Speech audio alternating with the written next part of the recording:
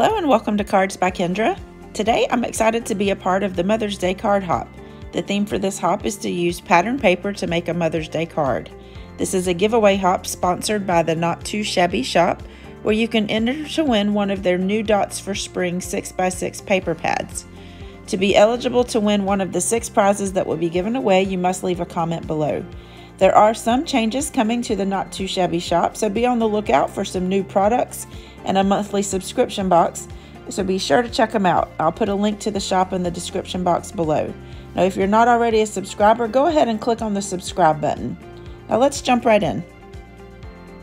Now today I'm creating a see-through vellum window card, and this features the MFT Stamps Wildflowers stamp set and the matching Die-namics, and then this Party Patterns paper pad. I'm going to go ahead and pull out all of the different colored polka dot pattern sheets in here. As you can see, there's different colors, stripes, but I'm going to use the ones that have the little tiny polka dots.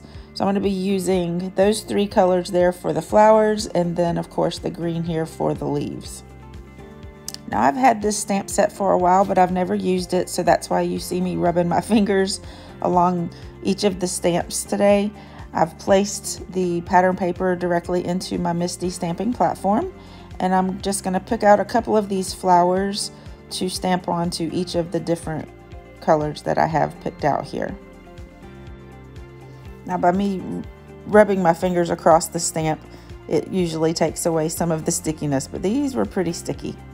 So I'm using my anti-static powder bag to run across the top of my pattern paper where I'm going to be stamping, and I'm going to use some Ranger archival ink, and I'm going to coat my stamps, and I'm going to stamp this several times just to make sure that I have good coverage, because I will then be applying some clear embossing powder to the top of these flowers and then applying my heat tool so that it will give it some shine. Now, I love working with pattern papers. If you're not familiar with my quarterly card challenge, I will link that above and in the description box below. I provide a free PDF template that has card sketches and cutting templates that you can use 6 sheets of the 6x6 pattern paper to make anywhere from 15 to 16 cards. And so if you haven't seen that, go ahead and check that out. It's a lot of fun, and I offer some prizes too just for entering the challenge. All you have to do is create your cards and post pictures on social media and use the hashtag Kendra's Card Challenge too. Okay, so I went ahead and stamped out my leaves and all my flowers, and now I'm applying my heat tool, and as you can see, it's like magic. This is my favorite part. Now when you're heat embossing on thinner paper, you want to make sure that you apply the heat tool to the back too to prevent warping. So now that I have all of those done, I've trimmed them down a little bit so that I can run these through my Big Shot and cut all of the little flowers and leaves out. Now that they're cut out, I'm taking my sponge daubers and I am applying some matching colored ink along the edges of each of my cutouts. I went ahead and placed the flowers that I want to use just on this white card front, just to kind of see the placement and kind of figure out what I want to do. Now I have this polka dot vellum that I thought would go perfectly with these polka dot pattern papers.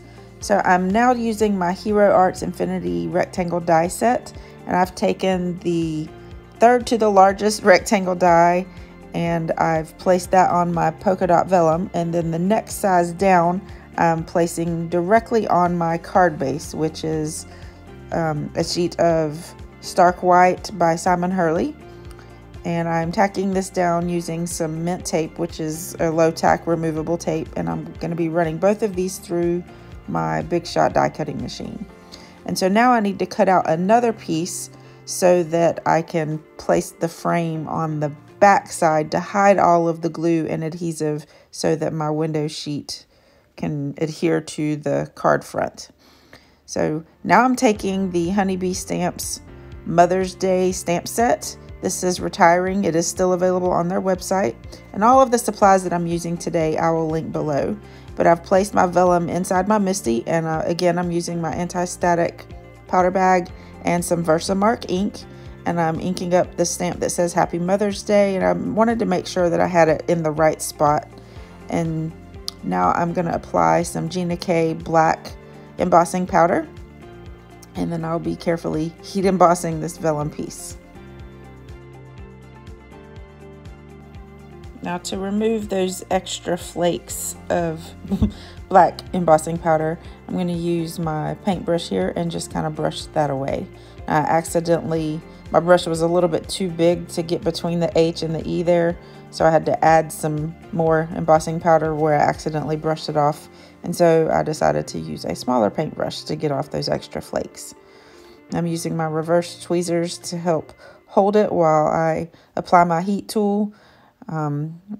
Normally, if it's a small piece, I usually burn my fingers, so the tweezers kind of helps me to keep my fingers away from the hot part of the heat tool.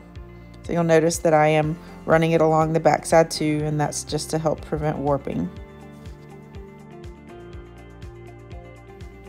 Now I've arranged all of my flowers and leaves where I want them on the vellum piece, and I'm taking a square of Glad Press and Seal. So it's just a little bit sticky, which will allow me to pick up all of the pieces at one time. And now I can apply my art glitter glue to the back of all of the pieces and then place it back down all at one time, rather than trying to put each piece down and remember exactly how I had it. So this just makes it a lot easier and faster. And as you can see, after I press down really well to make sure that my glue is attached to the vellum, the press and seal piece comes off really easily. So now that that's done, I realized when you flip the vellum piece over, you can see kind of the glue, and some of those flowers and leaves, I accidentally got ink on the back side, and I didn't want that to show through my vellum. So I went ahead and just cut out some white pieces of the flowers and leaves, and then I just did the reverse side, and I'm going to glue all of these down just to hide that not so pretty side. Now, rather than using the press and seal for these pieces, I just decided to go ahead and glue them down one at a time, because I wanted to make sure that I lined it up exact, and I thought it would be easier doing it this way. And then that way, if I was off just a little bit, trying to use that press and seal would have been a little bit more difficult. Okay, so now that that's done, I am taking another stamp in that Mother's Day stamp set that says I love you, and I'm going to stamp this on the inside of the card directly behind the flowers, so that whenever the card's closed, you won't be able to see it, but whenever you lift up the card front, you'll be able to read the I love you on the middle piece. So I'm using my T ruler to measure exactly where I want to stamp it and to make sure that it's completely hidden there in the middle. And I'm using one of my smaller acrylic blocks and that same archival ink. And now I'm going to take some of my score tape that's 1/8 of an inch, and I'm going to apply it all around my frame. And then I'm going to do the same thing on the backside piece that's going to hide the glue where I attach my vellum piece down.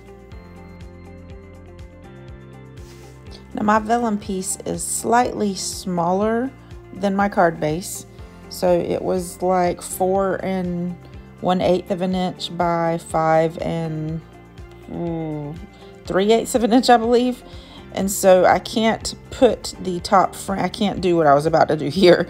So I decided maybe it would be easier for me to just try to line it up going the other way. But I didn't want the back side of the base to stick to that score tape that had a little bit of adhesive along the edges. So I'm just trying very carefully to line this up, and I did a pretty decent job, but this is definitely, in hindsight, I probably would have done this a little differently.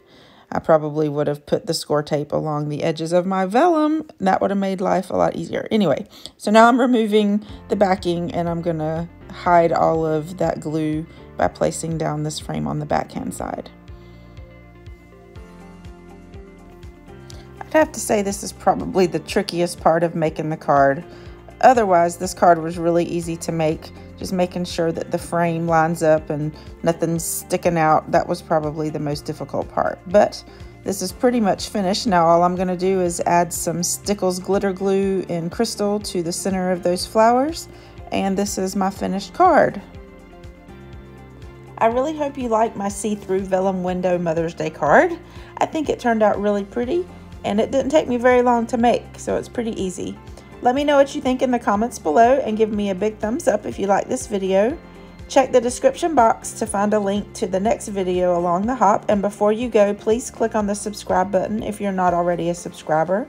You can find additional card making inspiration on my Facebook, Instagram, and Pinterest pages, as well as my website at cardsbykendra.com.